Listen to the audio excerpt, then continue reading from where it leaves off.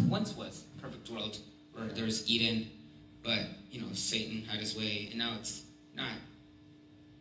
I don't want to speak negative, but you know how this world is. It's not as good as it once was, and problem with humans is we got lots of knowledge, but because of lots of knowledge, we got life and death. But with that, we didn't just get life and death. We got arrogance. We got ignorant. Because now we have all this knowledge about all these things. Now we feel like so many people that feel so superior to not just they think they're superior to other animals, and they even believe that they're superior to other human beings. Yeah. It's because of all this knowledge, and with the knowledge brings ignorance and arrogance. Tell the truth. And because back in Adam and Eve, they didn't have all that knowledge, and so they listened to God.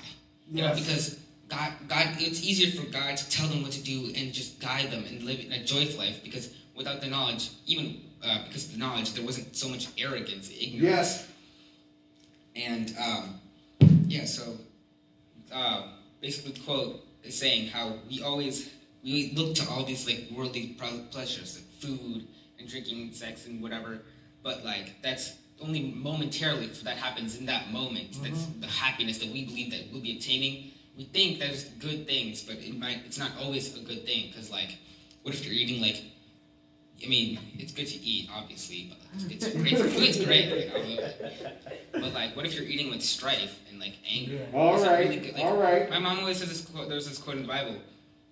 It is better to eat one small morsel with joy than to have a big feast with strife and grief. Oh my God! Because awesome. Honestly, food is great. It's better when it's better to enjoy it when it's nice and peaceful environment. You can't enjoy food if you're driving when it's all nagging and stuff. I find trouble. If my mom yells at me while I'm trying to eat, I just lose my appetite. So I can't eat anymore. And then, apparently, according to my mom, who's a nurse and stuff, there's actual physical repercussions. What she said. To eating food with not in a happy way. It affects your stomach, and you don't eat as well as your stomach doesn't digest the food as properly. So don't be angry and have fights while you're eating, guys. Okay, and so I'll just say one more quote, and then just you guys can end it. It was the Elizabeth Elliot one, also in the gallery. No, we're not reading that. Okay, cool. My mom doesn't want to do that again. So I guess I'll just end it here. Happiness is a great thing, but it's wrong. But it's bad if it's in the wrong thing that we gain our happiness. It should always be for good morals, and it's always a good thing in the Lord.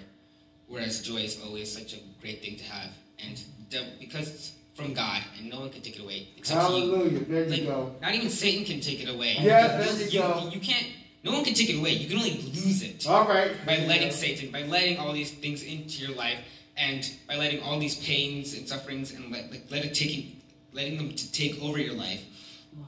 And honestly, the only thing it can take your joy away. Yes. The only thing that can stop it is your joy. Your own joy can stop all the pain and the suffering if you just let it. If you just look to God and you just stop being ignorant, with all our knowledge, just like Adam and Eve was, because they disobeyed God. And a lot of us, we feign ignorance. We think that we know things. Sometimes we do know things, and sometimes we don't know things. Tell it beautiful. Yes, so that's just what I wanted to say. I just wanted to point out the difference between happiness and joy. I hope you're blessed with this scripture. Amen. Amen.